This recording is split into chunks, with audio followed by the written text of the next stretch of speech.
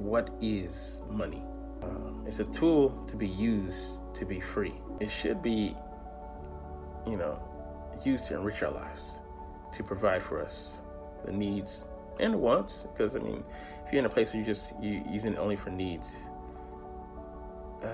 you're a desperate, wounded animal, and those are dangerous. And it should also be used to entertain us, to bring us comfort and ease of burden in life, to literally work for us, as an ego tool does, not the other way around. Don't let it be the end-all, be-all that propels your decision-making and thought process. Money is a tool, but don't become one to get it.